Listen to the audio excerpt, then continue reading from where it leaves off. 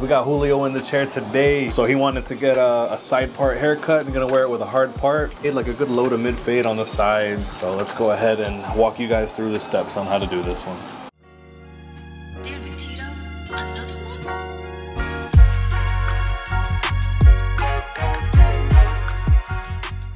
So we know that we want him to bring his hair this way, and it's gonna part on this side. Always want to take into consideration the cowlick. You can see here how this hair is kind of springing up and coming down. Well, we're gonna do his part in a way that flows in harmony with the crown, the tornado, the hurricane, whatever you want to call it, but it's the swirl in the back of their head, most commonly referred to as the crown. So you can see we've already found where the part is gonna lay. I like to put the teeth of my comb right along that, slide it to the side, and then pull the hairs up or down. It's one of the easiest ways for me to straighten out a part. But we like cutting from the top first, and then we worry about the fade.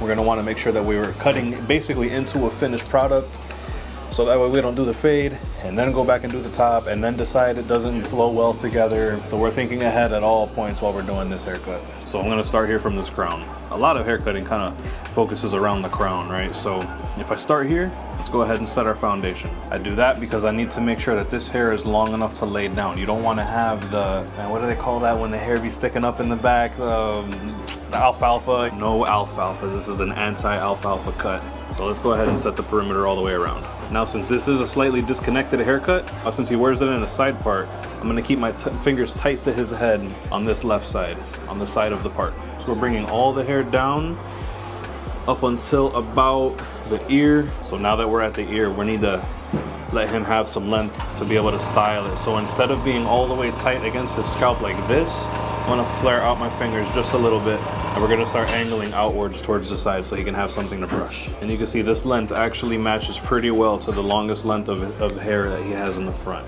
So let's go ahead and start to refine it a little bit, and we're gonna ride this guideline right back to the ear. And now we're back to tight on the head. Now, since it's disconnected on this side, let's go ahead and pick up the hair here in the very front. And you can see how it's getting shorter here on this side? We're gonna wanna match it. We'll pick a point right about here. Let's go with this one. And we're gonna cut that. This is how we're gonna match the top length to the perimeter that we established on the side. Now try your best to cut this hair flat. I wanna keep a nice square shape on it. It's gonna keep it with nice full volume. I'm gonna brush it kind of to the side, kind of back, like right in the middle, almost like the hair is going to a 45-degree angle. One way that we can make sure that it was cut nice and smooth is now we can start picking up the hair kind of at an angle, and we're gonna start looking out for peaks and valleys in the hair. You can see short point, long point in the middle. Let's go ahead and start smoothing it out. So we already did this horizontally, but now we're just gonna kind of refine the shape of the haircut, doing it diagonally as well. So we can already see that it's flowing really nice and it's getting ready for a nice fade. Now I'm gonna do the same here on this side. While the hair is brushed in that style, let's go ahead and pick up a little bit of the hair. And since I know we're gonna go down to about, starting at a number 4 length and then fade down the skin, I'm gonna follow right along that area that we already set our perimeter, and let's tighten it up just a little bit. You can really see it right here. You see that point right there? Well, this is just gonna allow us to gradually bring it up, get ready for our clipper work and our fade. So at this point right here, now we can go ahead and start to clear some bulk with this number 4 guard. And I like to use the number 4 primarily because it leaves the hair pretty dark, so that way you can have a nice contrast. So on this side, I'm just gonna go right up to about where we created our initial guideline with the shears. You can see we're doing a little bit of sculpting too here. I've got full pressure at the bottom, but as I get a little higher, I kind of lift the clipper up off the scalp and I do a little bit of freehanding. It really helps layer the haircut. And that's exactly the technique that I'm gonna take back around this way. Initially, we just cleared bulk. I needed to make sure that it was all nice and even. And one of the techniques that we're gonna use to clear out some bulk is a little bit of freehanding, just along the ridge where there's a good bit of weight.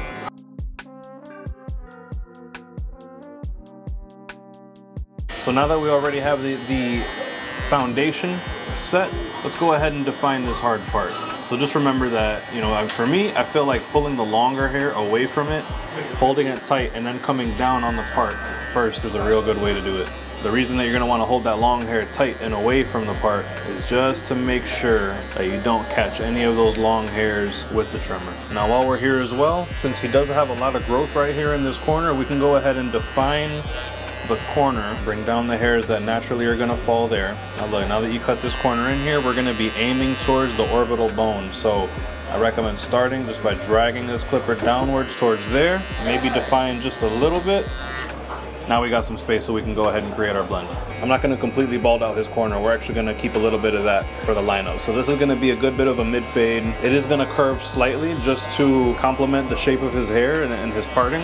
And we always start with the clipper close. And as we go over in most of our videos, we completely go with the clipper close to start off the fades, because if we go in and start with the trimmer, remember that machine is made for punching in sharp lines. It's not really meant to blend. So you're just gonna be creating more work for yourself. Again, I'm gonna leave a bit of that corner there. Without moving the lever, let's slap that zero guard on. So now we've got the zero guard closed, and we're gonna go up a solid inch so that way we can create some space. If you're gonna compress the fade anywhere, compress it towards the top.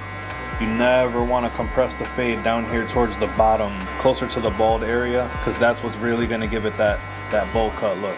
Now notice it is at this point that we bring the guideline up to that corner, so we can have just a little bit to line up. So I'm going to start with my clipper open, and we're just lightly going to feather over that line of demarcation. We already know that this line of demarcation was created with the clipper closed, so by the time that we little by little work our way down, we should have no problem taking it out. And now that that's gone, let's go ahead and take it all the way around. Now again, why do we start with the clipper open instead of with the clipper closed? I do that because, you know, it's just way too easy to go just a little bit too high. If I start with the clipper closed, what if I go just a little bit too high, and now all of a sudden I have to keep pushing higher and higher and higher to blend out that area. So now, instead of a mid fade, I've got a high fade. Instead of a low fade, I've got a mid. So just to be able to keep your results exactly where you want them, we're gonna start with the clipper open.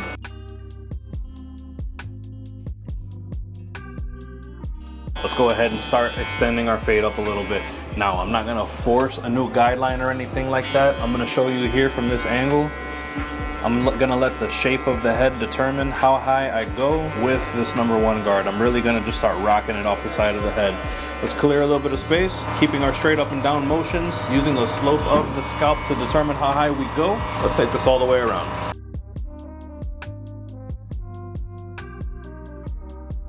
This just goes to show you guys, when you really hone your craft and you take time to learn these muscle memory movements, you can really save a lot of time just being more efficient without losing quality. Because look at all this all this ground you can cover with the #1 guard. Really clear a lot of bulk. Instead of having to go back and set guidelines with the 1, with the 2, with the 3, I'll never go back to that because I took the time to learn all this. Now we're gonna close up that #1 guard, and we're just gonna feather over that little line of demarcation. I'm not gonna be going super high with it. I'm just gonna concentrate on this area of demarcation, following up with the zero guard, and we'll start open because it's safer, and then we're gonna work our way down close. Because think about it, this line of demarcation was created with what? The zero guard closed. So that means that as soon as we take that zero guard and we work our way down to close, we should have no problems taking it out.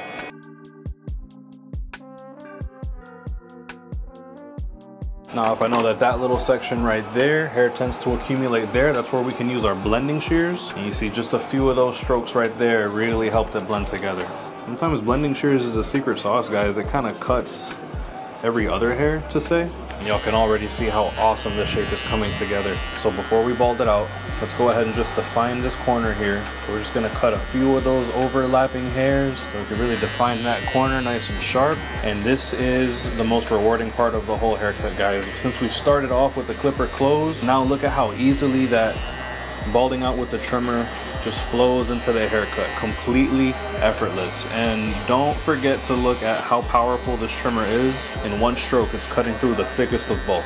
I mean, this is, so the last time you texted me was December, right? Mm-hmm. So from December to midway through, we're midway through April already, right? Yeah. April 20th?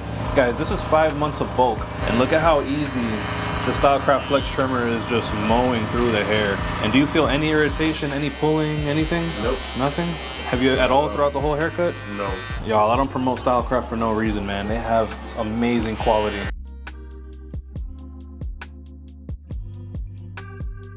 And effortless debulking job, an effortless blending job. So when you pair the right tools with the right techniques, with the right thought processes, you get some awesome results like this, guys. And now when you fully bald out, then you could start to see the little detailing that has to be done. You see some areas that appear now darker than they did before you balded out. Maybe you've seen it on camera the whole time, but I didn't until now.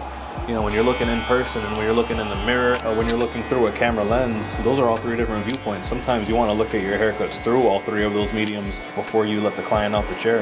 And remember, when you're going through this detailing phase, you're cutting such small hairs to make the whole blend come together. This is where you use your ears and you truly use your Andis master blade to its full potential. You could hear just a few hairs that are being cut, but these are the smallest hairs that make all the difference. Brand new, bro. He's brand new. Hold on, I'm gonna give you the mirror in a second. Now, even though it doesn't look like he needs it, guys, you're gonna wanna make sure that he gets that extra couple days of freshness. So take your Braun Series 9 shaver. I'm gonna have a description to this in the comments, in the description below, and just make sure that you run over the very bottom parts of this fade here. Now for the finishing touches, go ahead and put your Sean Cuts hair clutch card right up on there. And you don't wanna do much at all, just give it that little pop right there in the corner. Do the same right here in this corner, and then you can go from here and now slide it down to this corner, just so that way you can hit that line. Now take the long edge of the Sean Cuts hair color enhancement card, put that right there, and just to make sure that has a real nice soft natural finish, just use a little bristle brush to blend out the little bit of color enhancement right there on the edge. Make sure that you get rid of all these extra hairs.